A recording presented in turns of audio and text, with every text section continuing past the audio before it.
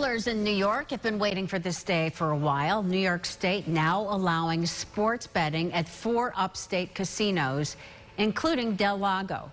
Kayla Green visited the resort in Seneca County and found out it has already hit the ground running. Sports betting has been on high demand from Del Lago's customers, and their requests have finally been granted. General Manager Mark Giuliano says this new addition, officially called DraftKings Sportsbook at Del Lago, will bring more variety to the already successful resort.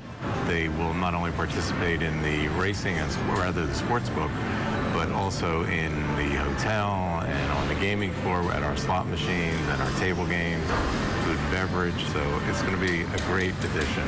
They're already working on building a new lounge just for sports betting, and the 6,000 square foot space will have 20 of these self-serve kiosks, as well as a nearly floor-to-ceiling TV and other TVs to cover the rest of the games as well. It will appear as an area where there's a lot of excitement and a lot of activity going on, big TVs all around, so people will be drawn to it immediately. Giuliano says they'll have wagering on all sports, and they plan to start up this summer. At Del Lago, Kayla Green, News 8.